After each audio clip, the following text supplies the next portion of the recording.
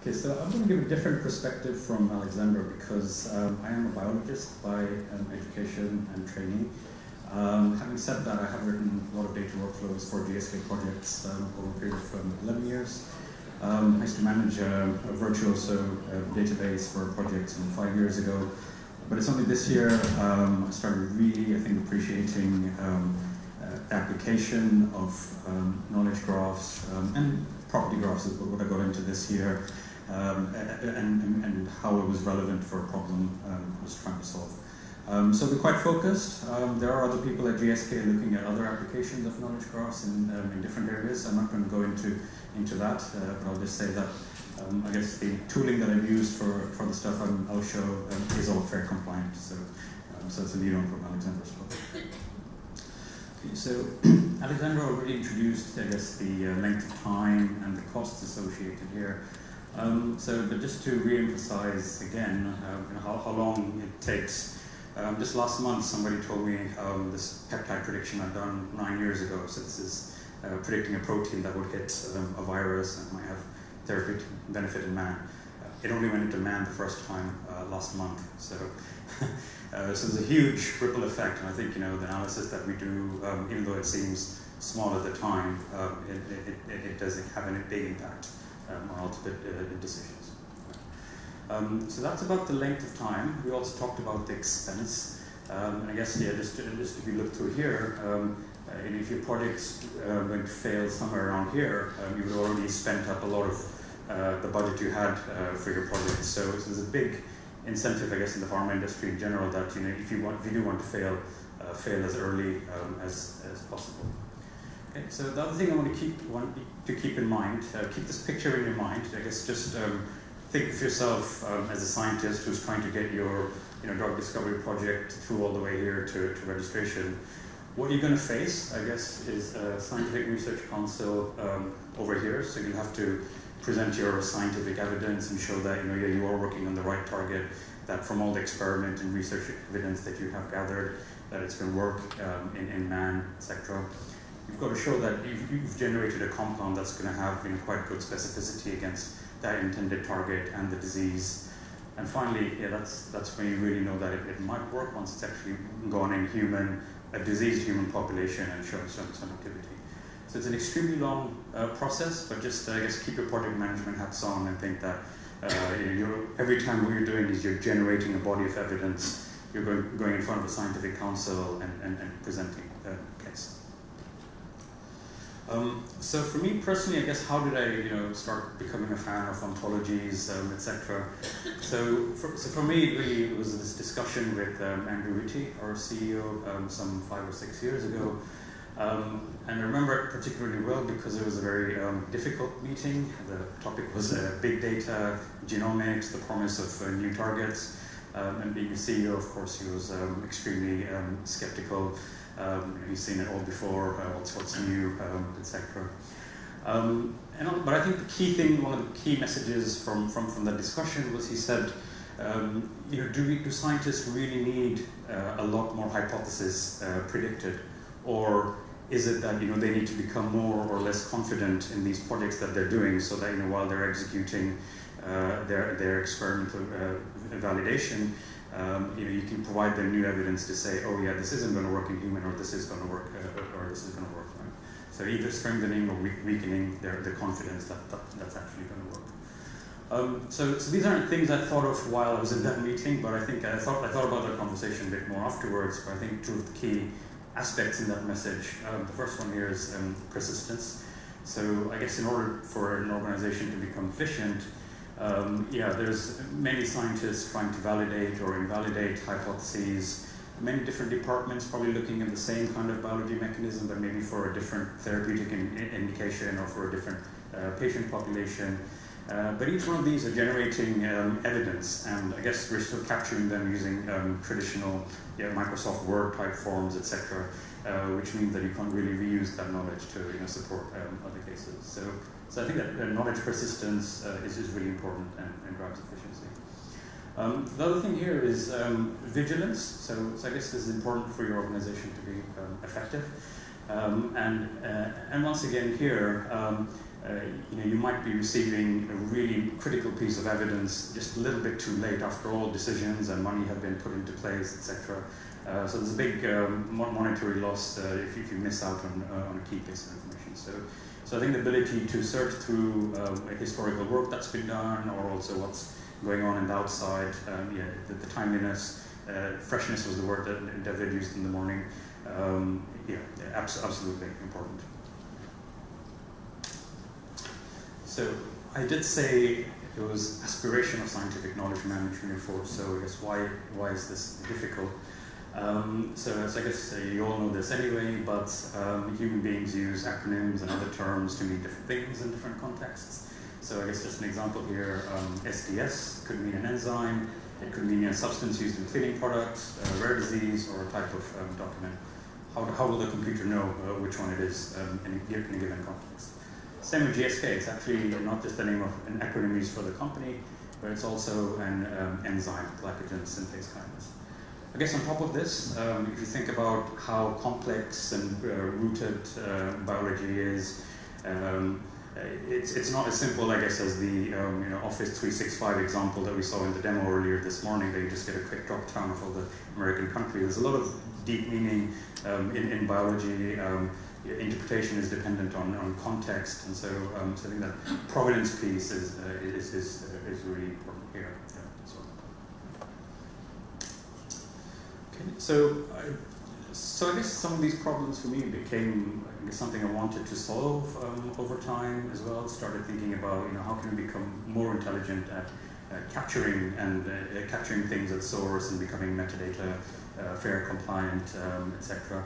So what I was thinking was, in this process, yes, we are a very regulated field, and there's a big stick for people to have things in a specific format.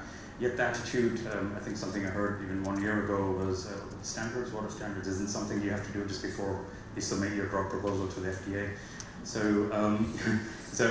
And that's basically the attitude towards fair data in pharma, that it's only because you need to get it published somewhere that it's the last bit that you do. So that's why it's an effect of there being a big stick that people respond that way. But what I was also thinking was, yes, can't we take a little bit advantage of that? I mean, yes, people do have to do that, but can't we make these questionnaire systems a little bit more intelligent so that that right evidence is brought to the right person at the right time? So bringing, I guess, a sense of reward into that whole process as well. And I think this is just generally true of anything. If you want your kids to do something, it's either you're going to punish them or you're going to give them a reward. That's the only way you're going to direct them towards something. And that big something in pharma really is guiding people towards what's actually going to work in human, and really acting on what's going to work or what's not going to work, and making that part of the process. So for me, one thing that really captures, I guess, what we're trying to do in pharma is this paper from AstraZeneca, which is called the 5R framework. So it's a really neat breakdown that shows the different motivations, the different core areas of questions that people need to get right in order to progress their projects. So some of these are the right target. So this is, if you're going to modulate this particular drug target, is it going to have an effect on the disease?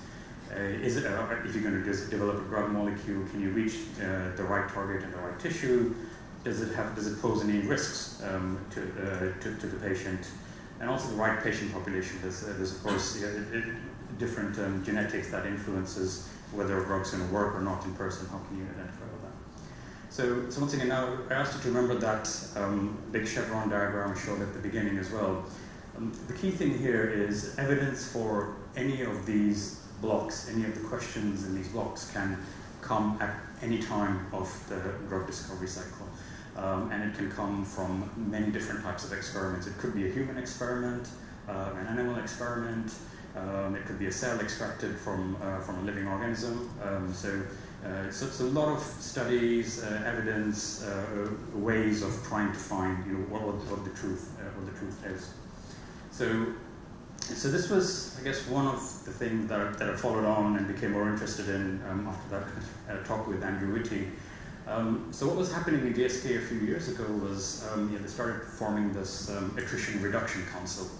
So the attrition reduction council, basically what they're trying to do is make sure that all these questions are always on the minds of the scientists who are trying to progress these projects, and what they're responsible for doing on top of that is, I guess, ensuring that at each of those milestones, those points between that chevron diagram, that people document those findings and try to be consistent about it. Once again, they started using Microsoft Word forms, and so now that I've started, I guess, appreciating what ontologies were and the use of it, so I started talking to them about it, and the fact that you could start, if you had some clear metadata standards or requirements, you could start actually using some of this source. So that's good. So I think just to summarize, I guess the idea that I put forward at that time was that you could ought to suggest to people which entities it is that they're tagging. So this could be, after they filled in a section of a questionnaire. The nice thing with questionnaires is it's quite specific, like, what's the strength of rationale of pursuing this target for this disease. So while people are typing, or even after they're typing, we could just do a quick immediate semantic scan of that text box, and if the computer isn't sure whether the person was talking about asthma, the indication, or asthma as a side effect of a drug, it can just continuously tell the computer what the correct thing is. And the goal there is, over time, you will get more label data that you can use for doing more accurate scientific searches in the future. So I think one of the things I've learned as well is, of course, we've talked about AI, ML, etc., and there's a big rush, of course, at the moment to try and digitize and try and get these types of analysis frameworks now. But I really think we are actually missing that a good enough amount of expert label data to be doing the type of machine learning to support these decision points. So I think one thing I'd really like to think about is, when we set expectation with end users, people who are really doing these experiments, are we really doing it justice by saying that your AI ML will just start helping you right now? Or is it a little bit more like email spam classification, where at the beginning, when I guess in the late 90s, a lot of us were using it, there was a lot of noise, but it's only because people started getting annoyed with that noise, they started telling it which one is rubbish, and so the computer started improving its accuracy. So I think it's really the same thing here. I don't think it's about recommending new hypotheses to people. It's really about the correctness of relationships that really matters here, and that we need to use knowledge graphs to try and get better at. Okay. But I think that there is a place for all these types of algorithms that we're using in the machine learning space right now. So just a few examples which I've been thinking about. So entity recognition is one of them. So I guess depending on the context of the sentence, figuring out which exactly is the URI or the entity that someone was talking about. Second one, document classification. If somebody's really talking about something, is there something really similar that they ought to know about? So you could use that as part of a recommender.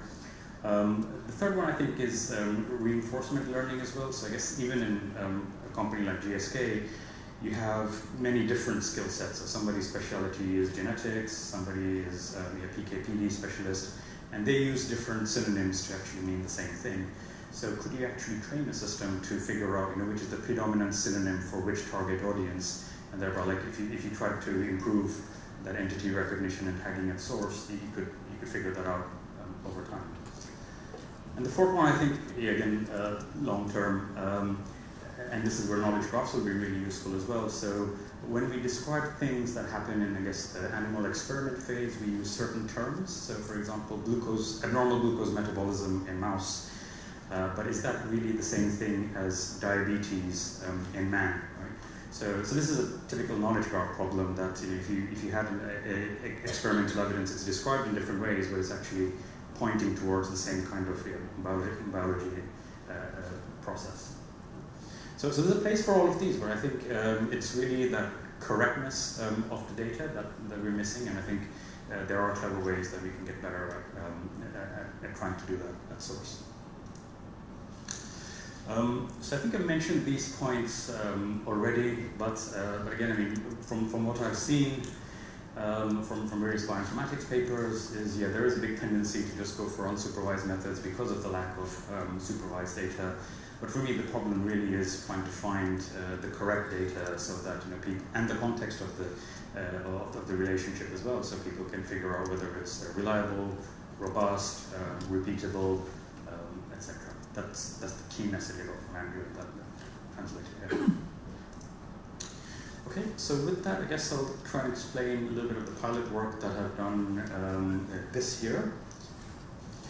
So it was a text analytics project. So I've been using the SciByte text processing engine. So the SciByte colleagues are here today. But really, what they're providing here, I guess, are a list of, you know, highly refined ontologies, vocabularies, and a means to tag documents with those, as well as relationships within those entities and those documents.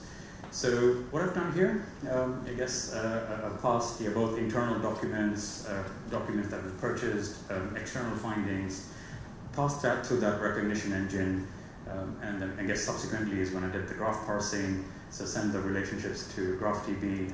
It is Neo4j, you'll see some code later as well. But the text content actually to a Solar index, and yeah, so it's the same data, so one reference is the other. And a lot of the work I did was actually, you know, see if this evidence that I'm bringing back this way, and how we're presenting it, does it resonate with the people who need to consume this output. So the graph schema at the back end looks like this. So this is actually inspired by some of the work I did with James Malone a few years ago. So this, I guess, is an evidence model where what you're really modeling is, yeah, there's a piece of evidence that connects a triple. In some cases, it's a double. It could be a protein interacting with a protein, a drug interacting with a protein.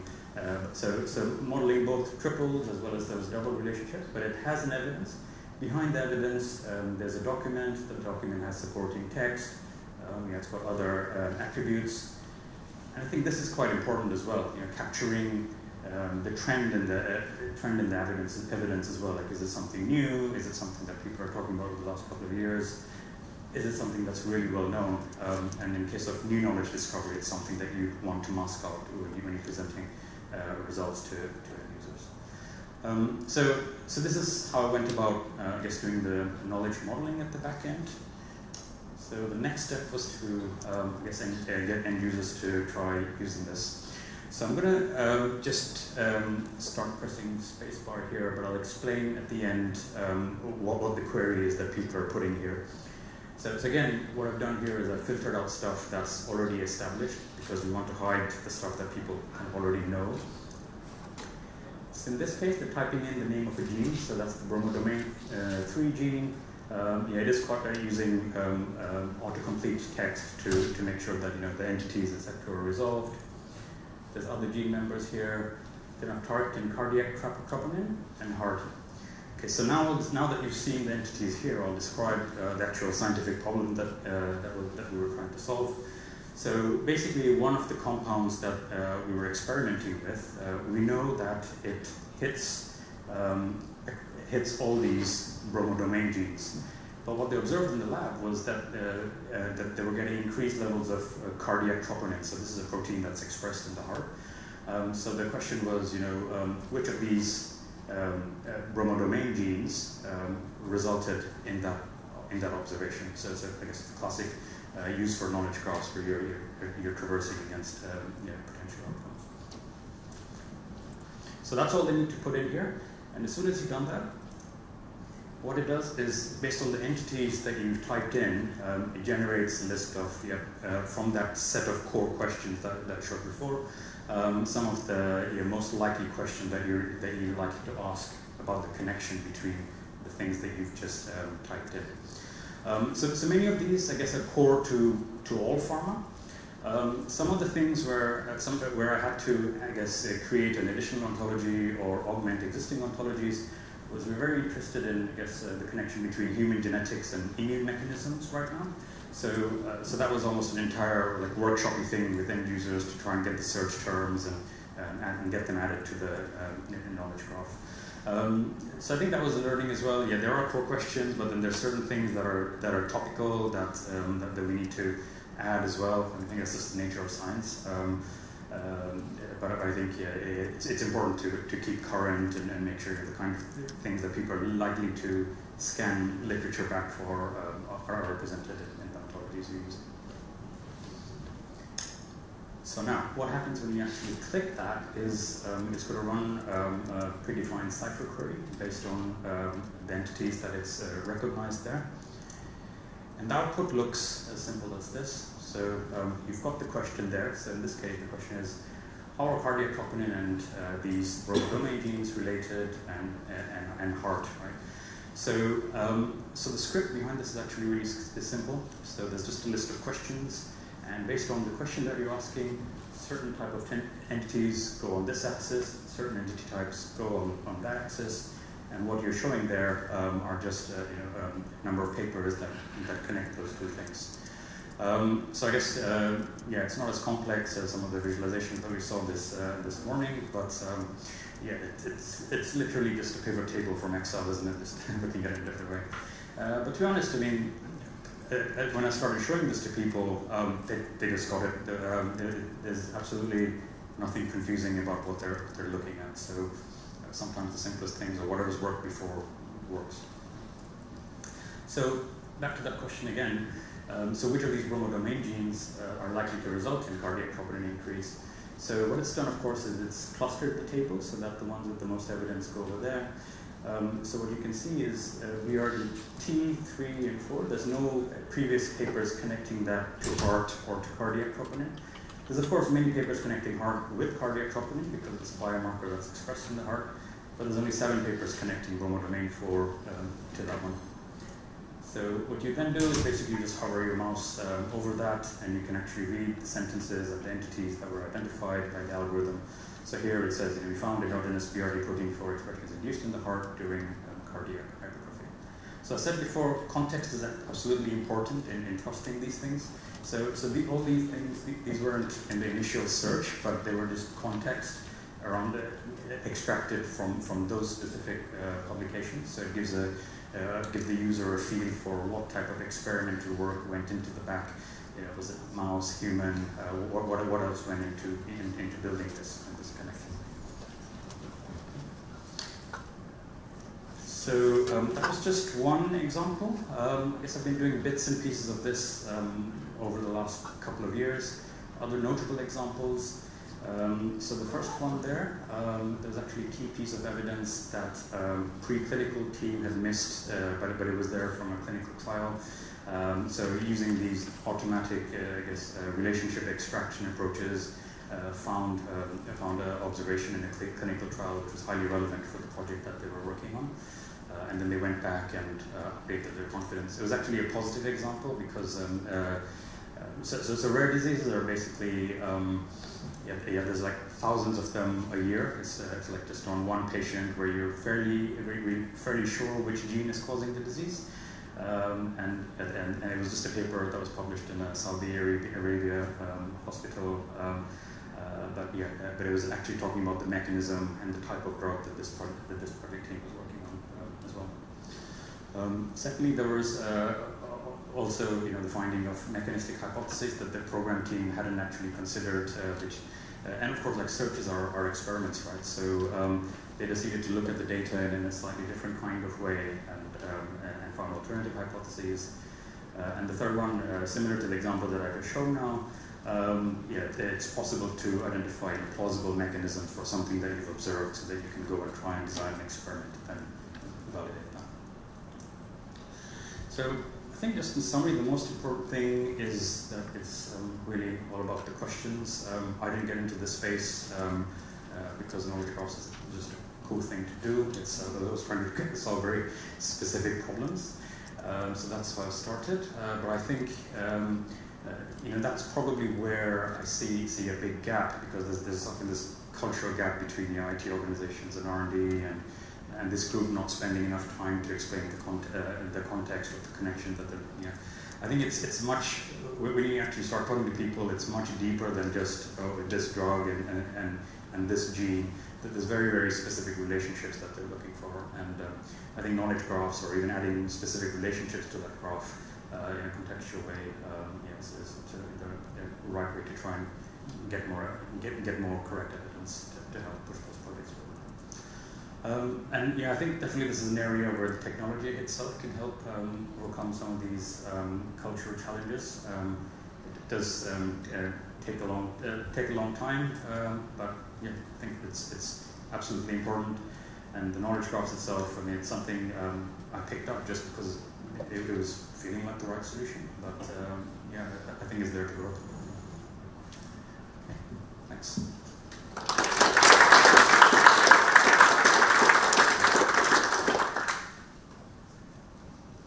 So we have time for some questions.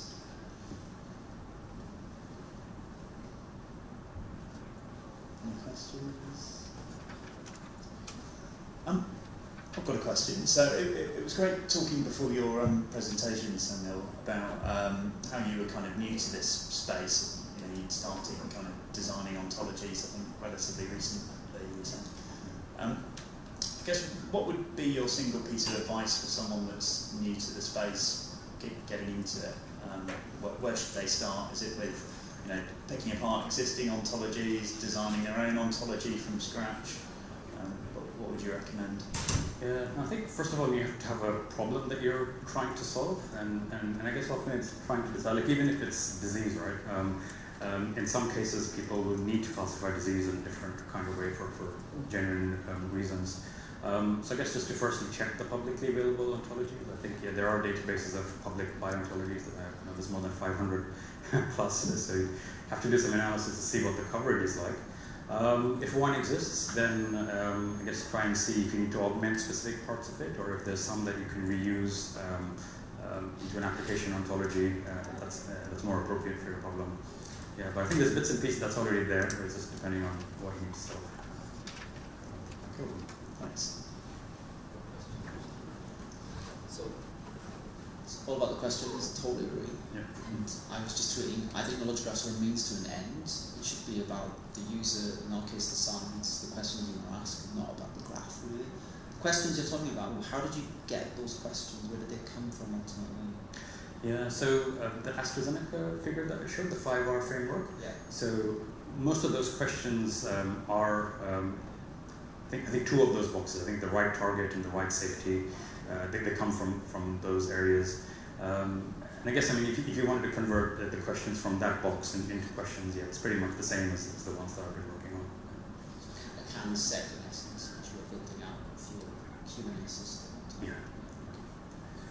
And I guess, I mean, thinking if you wanted to expand this a little bit further as well, yeah, the core questions are there. People absolutely have to try and answer those relationship questions. But I guess over time there'll be other questions that we can continue to add on. And maybe you don't want to add them to the same graph, maybe you just want to create a copy of this that then you can analyze separately for specific problems. I guess one thing is I've only shown text mining results there, but the big value is when you start integrating that with structured data tables that you really believe have gone through some level of creation.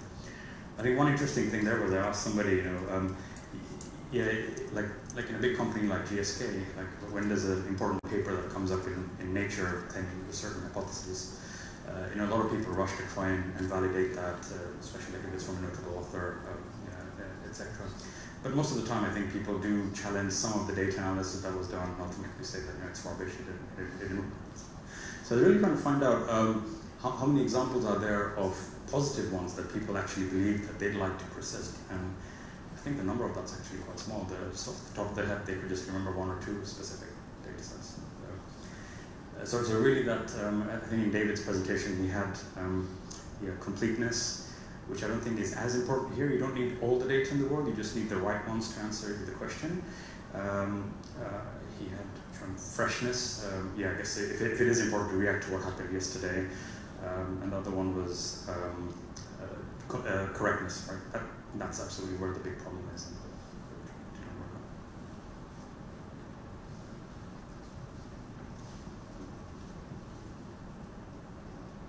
Any more? No? Okay, well, big round of applause for Samiul. Thanks.